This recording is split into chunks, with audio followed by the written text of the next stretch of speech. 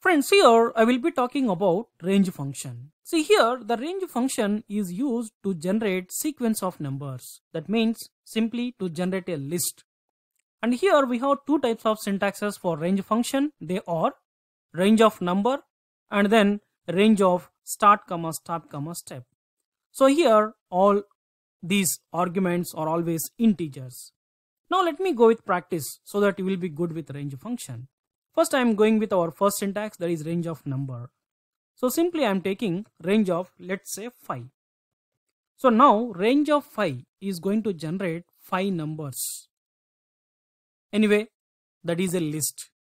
Now if you want to see the result of this range of 5 function, you have to use print function, or else you can store that result into a variable. Let's say my list equals to range of 5, and then you can print that list.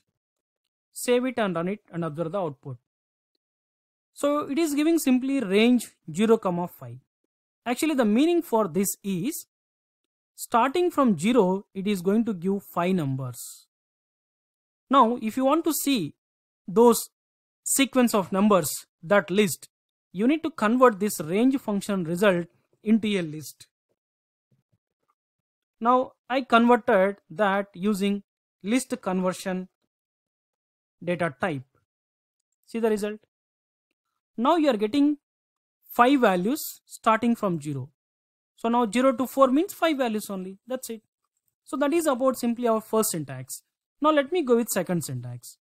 Now see here, I am taking one more variable. Let's say my new list equals to list of range of, I am giving starting from 0, 5, 1. Start with 0, stop with 5, step is 1. Now see the result. Yeah, to see the result, just print your my new list. See, for both the cases you are getting same output. That means by default, if you take your first syntax, by default start is 0 and step is 1. Step means basically the difference between two successive numbers. That's it. Now let me comment this entire code.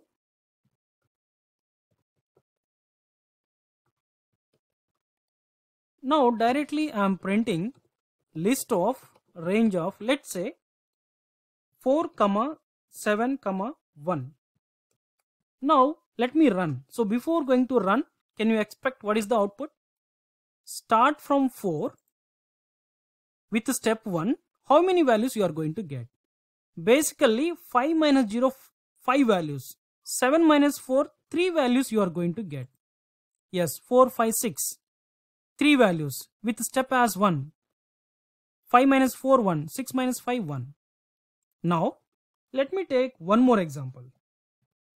Suppose now I am printing list of range of, let's say, start from 2, 20, stop value, then I am taking step as 2. See, 20 minus 2, how many values? 18 values, but we are taking step is 2. That means 18 by 2, 9 values you are going to get. That's it. Now let me give the one simple usage of range function. So for that, just I am taking my list in this way. Suppose I am taking 4, Python, some, let's say, float value. See here we have 3 values in our list, and we know that once we define a list with some list of values, by default Python will give some index numbers for each and every value. Now here 4 is first value, so for that index is 0. Python is second value, index is 1. 5.7, that is third value, index is 2. Now if you know range function concept, you can print directly index numbers for your list. How? Let me give very simple logic. Print, see that I am taking list of range of length of my list. See, length of my list will give number of values in your list. Now we have 3 values. Now this place will be replaced with 3. Now range of 3 means starting from 0 it will give 3 values, means 0, 1, 2. Now those are nothing but now for our list index numbers. See the result, very simple. That's it. So this is one of the simple uses of range function. Anyway, we'll see lot of usages while implementing our scripts. Okay, thank you for watching this video.